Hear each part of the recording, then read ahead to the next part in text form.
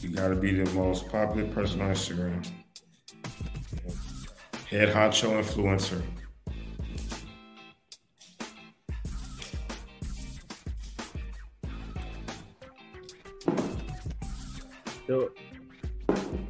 Keep going. Keep going. Yeah. Head honcho influencer. Yeah, man. I need that kind of clout where I get a country to change their own rules. They abide by. So that I can come over there and make as much money as I feel like and do whatever I want. Is he playing over there? Did he go there to play? Oh, okay. Yeah, so you're not just chilling. You're not just he doesn't. Yeah, he's there working. He's making them money in return, playing for their league. Okay.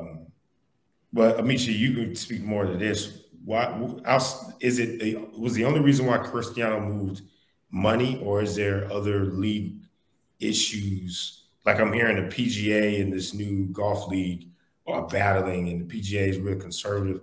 So a lot of young golfers are going with this new league. Is that the same thing going on in the soccer world, or did he just go for the money? I think it's mostly the money for him, but it's a stupid amount of money, like way more than anybody else is making.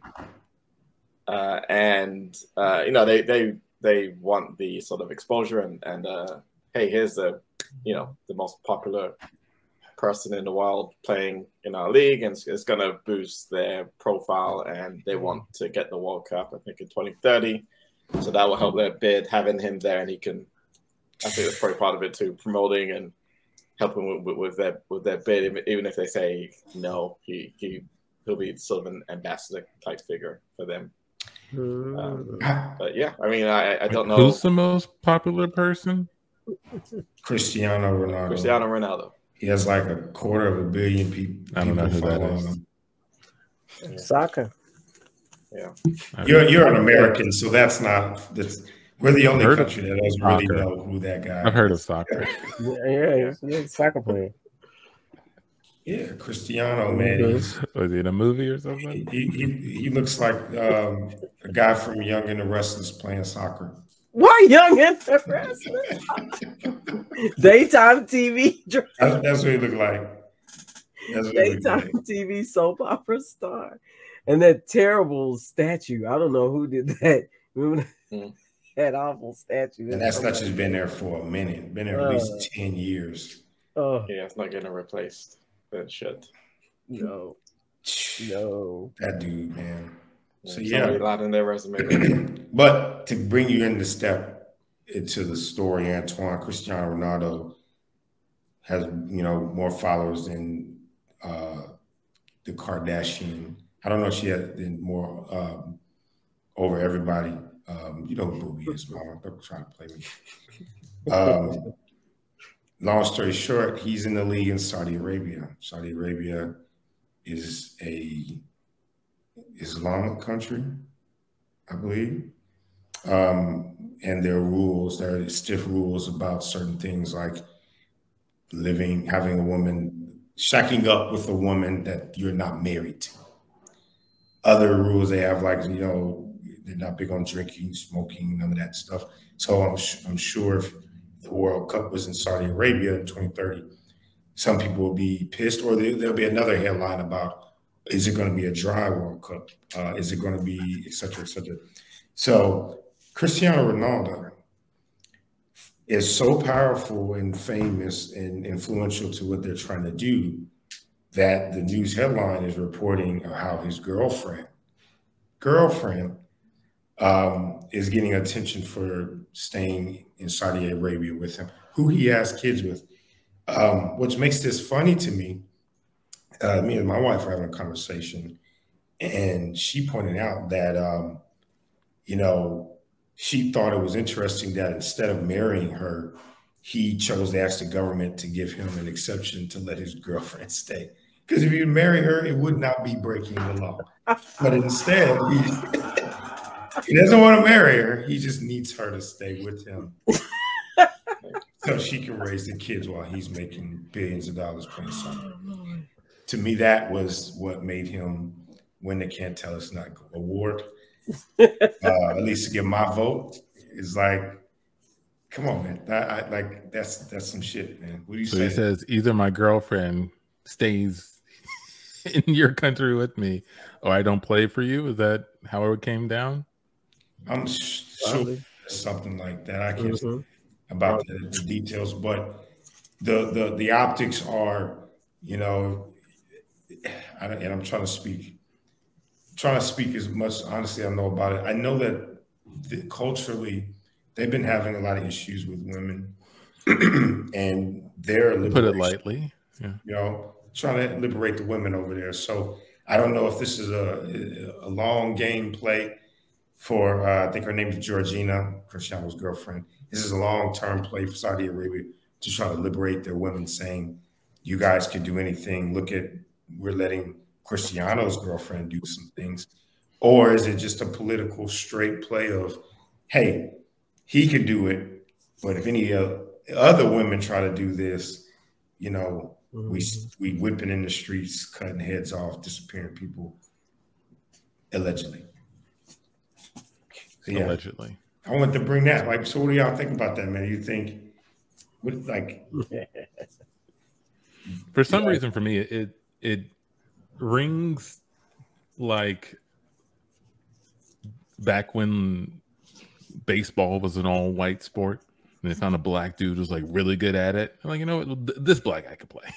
And then they found another one, like, yeah, but they got black. Now all of a sudden, all sorts of people in baseball. This could be the first of many, right? Like, they just need this couple to be successful, to be really good at what he does, for him to allow another one and another one. And the next thing you know, so everybody's got get girlfriends. More soccer players with girlfriends. More soccer players with girlfriends. more soccer players with girlfriends. I wonder. That's what it reads to me. But it will challenge their government. But wait, I wonder if there are other soccer players who, you know, had the same offer to play, but they had girlfriends, but they're like, no, you can't be together, and they got married.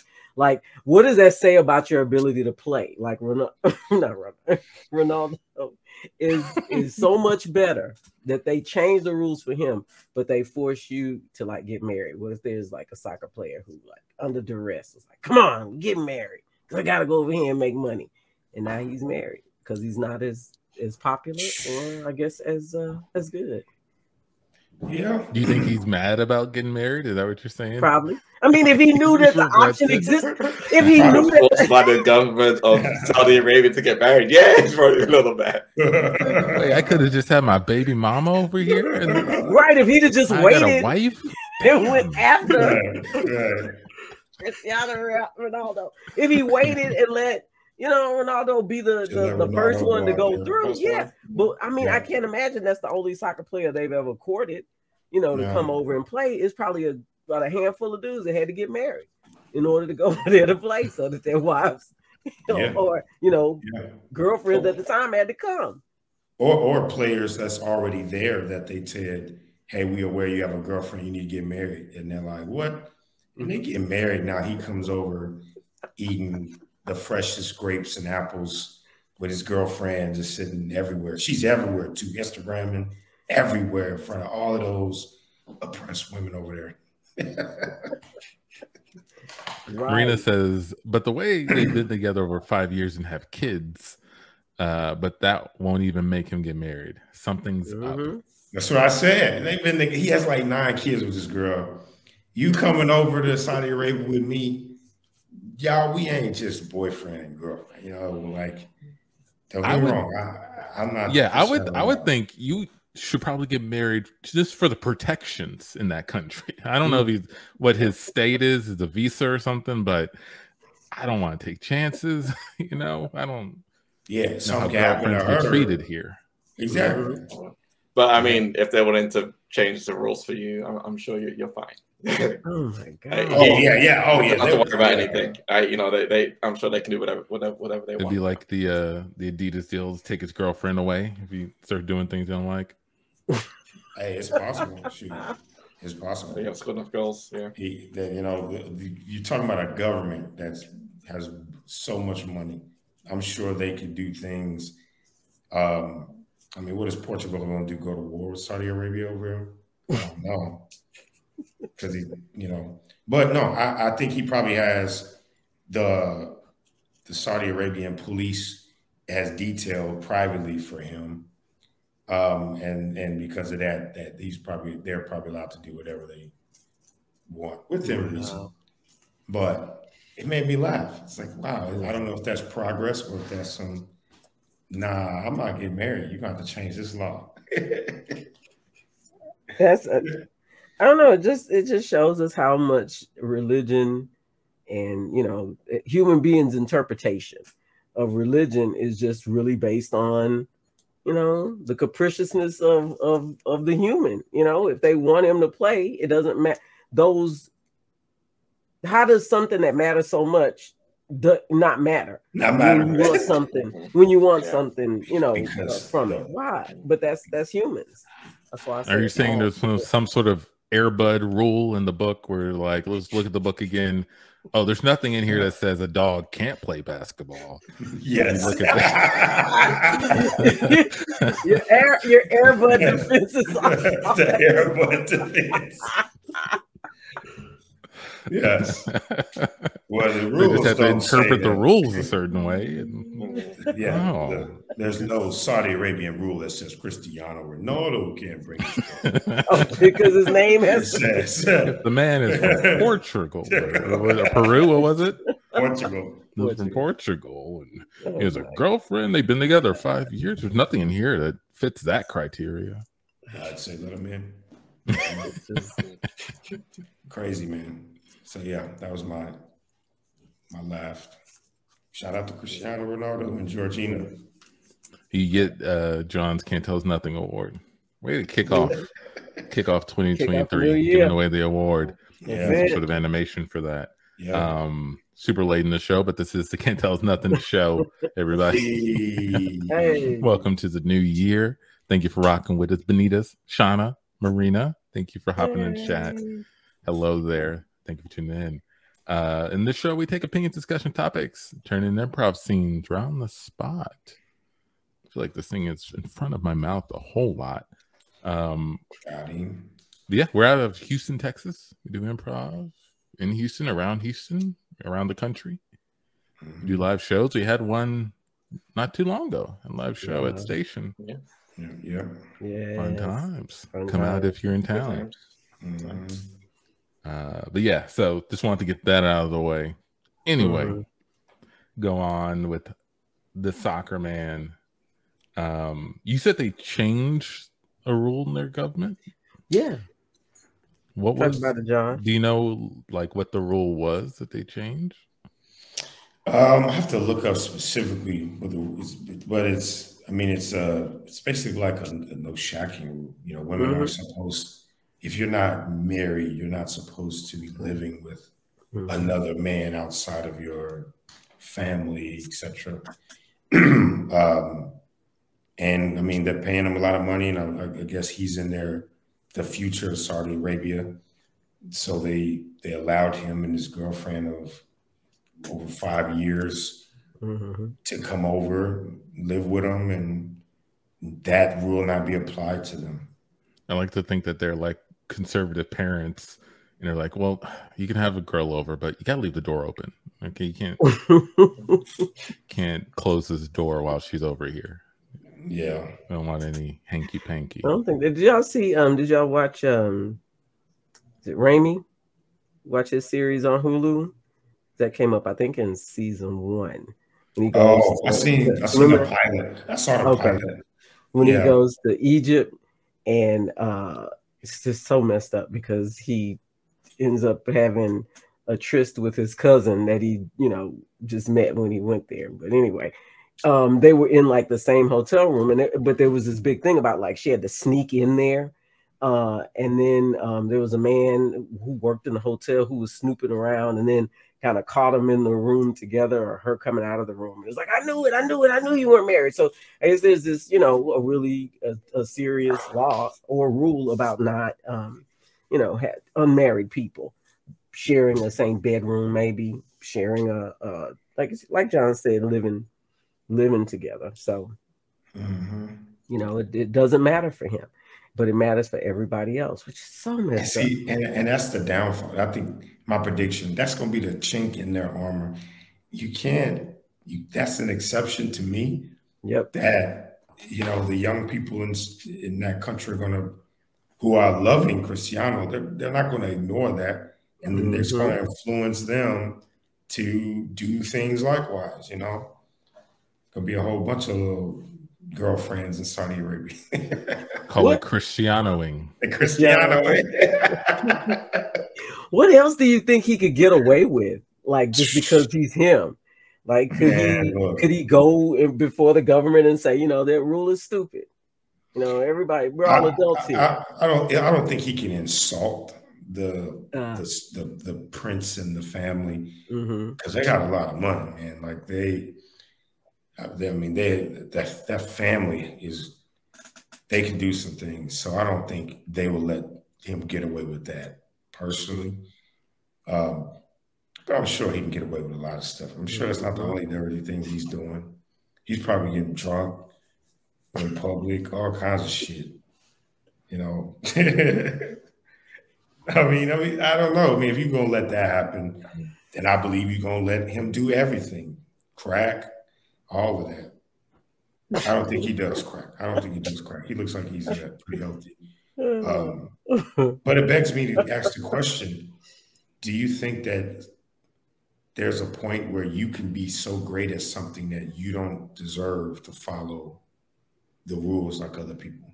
That's the core of that.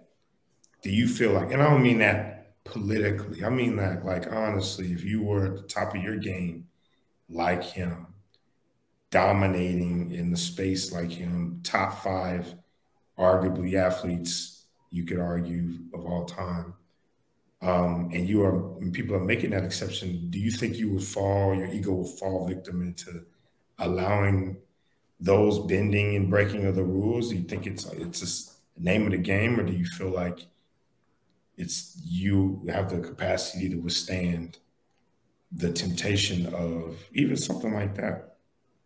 CTUN, asking CTUN, and people in the group comments, mainly CTUN though. What y'all think? Yes. All right. Next question. No, Absolutely. I mean, this group on this video is at the top of their game, improv wise, and you haven't let it corrupt you, as far as I know. So, you know, I think that's a good indicator that we have a solid moral compass that guides us through our success. Absolute power corrupts absolutely, right? Like, yeah. What is your power is kind of what it sounds like. I know you said it wasn't political, but it sort of gets political once you talk about what you can get away with, because it's about who you can influence, who you can assuage, who you can bribe. That gets political. But I like to think if anybody's willing to try it with me, if you want to make me super successful and powerful just to see if I get corrupted, I am down for that. I am too. Yeah, I think we can do a group experiment with that. Yeah, everybody wants to finance that. Sure.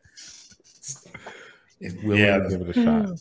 Yeah, Stanley Milgram's experiment. That's what it reminds me of. I think most people will fall victim to it. But here's another funny thing I read. Snoop Dogg was supposed to perform in Dubai, very close. And the reason why he's never performed over there is because they won't give him the concession to allow him to smoke weed as he's known for wherever he goes. So he chose not to go and perform over there. Whereas, you know, if Cristiano has more political influence, he gets the concession, which I would think would probably be way more, I don't know, more, I think it would be to me, I don't know if it's a bigger rule, but to me, I think it carries a little more weight culturally, I guess. It's a little bit more risky, I would say. Yeah. Does any like religious text talk about the evils of drugs versus like the evils of infidelity? Because you get a whole lot of only alcohol. Alcohol, but nobody goes into detail about about what we would consider drug abuse, or because all the drugs exist, it's just the abuse of the drugs. That's the so problem. What you're saying is he should have used the air bud defense, and he didn't use it. That's what it sounds like. He didn't. The bud defense. I think it's just more laws. There are probably more things that people point to that are a sin or a problem that govern women's bodies, or the use of women's bodies, or how women use their own bodies. So, yeah. So I was like, the drug thing, whatever you got, but be it in a bedroom with somebody you're not married to. That's just okay. One thing I think I would do if I had the time and the influence is actually read the text and then bring it up to them. Any sort of contradictions or old school verbiage that they probably don't agree with anymore. It says here in the thing. Get real nerdy with them. They ready for that. I was gonna say yeah. I'm sure people are. Yeah, you'll get paddled with some sticks. And so trying to, but I'm powerful. I thought I was powerful in this scenario. Yeah. Okay. There's always limitation, because power is also risk and danger. The guy, what's this guy named from Alibaba, the billionaire guy who spoke out. He was going on a tear, speaking out against the CCP about how he didn't like whatever they were doing. Man, he got missing. Nobody knew where he was for like 4 months. And he was like one of the wealthiest people in China, in the world. Very vocal, very charismatic. I forgot the guy's name. But yeah, government just had a little sit down with him. No one talked to him publicly or seen him for 4 months. That's serious power. If that happened to Cristiano Ronaldo, right, like that would get everybody in Saudi Arabia back in line. They're like, they just shut his whole thing down. Have you heard of sudden Russian death syndrome? No. It was a story I heard the other day where apparently a bunch of Russian either like political people or rich people who've been critical of the government or of Putin have died in mysterious ways, usually by falling out of a window or down some stairs or being poisoned.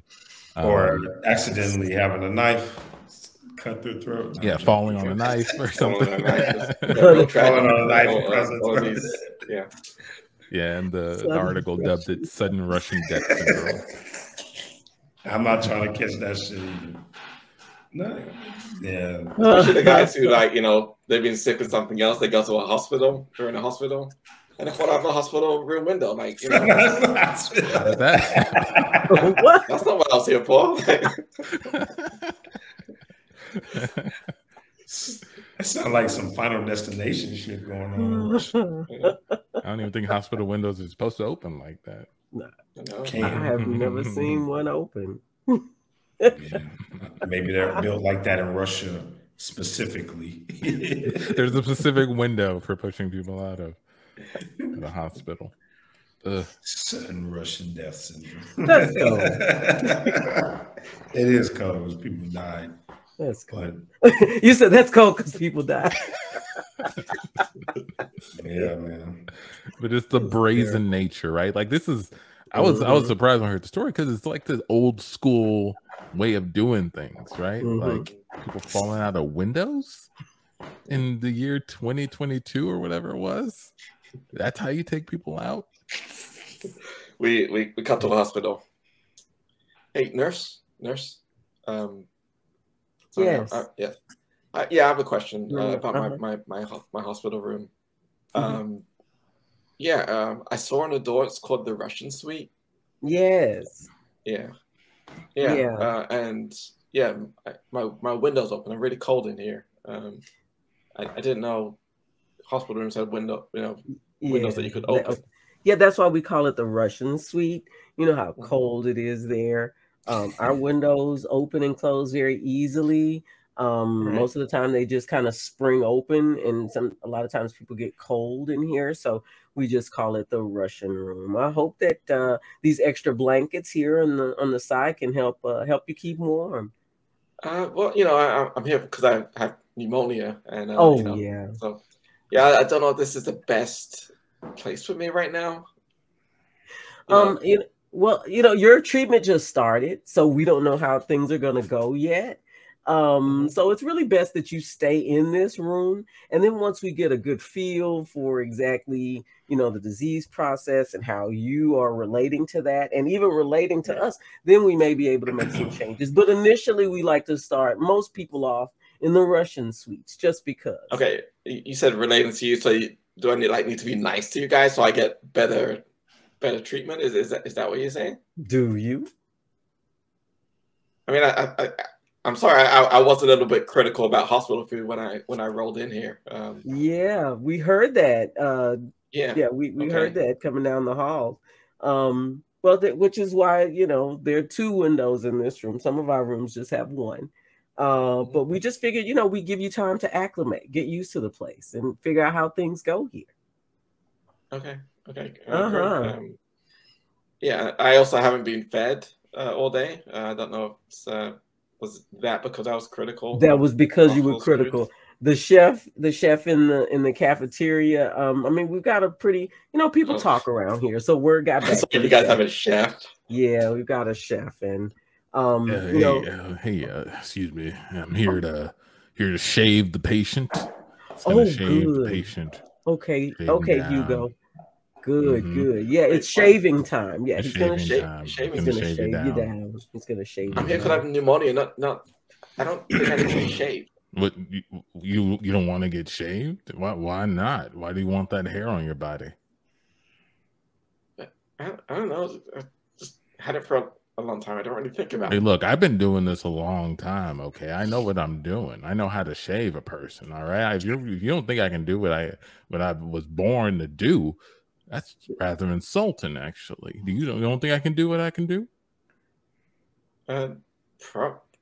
I mean, okay. Maybe you do, but that doesn't mean anything to me. I mean, look at your tools. You're going to shave with. Those are the things they used to shave gyros in Mediterranean restaurants. Yeah. This is how I do it.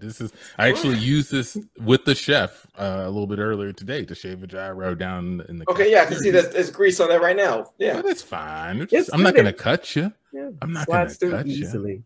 Hugo, you don't have to defend yourself. We know you're capable. You're a wonderful hospital shaver.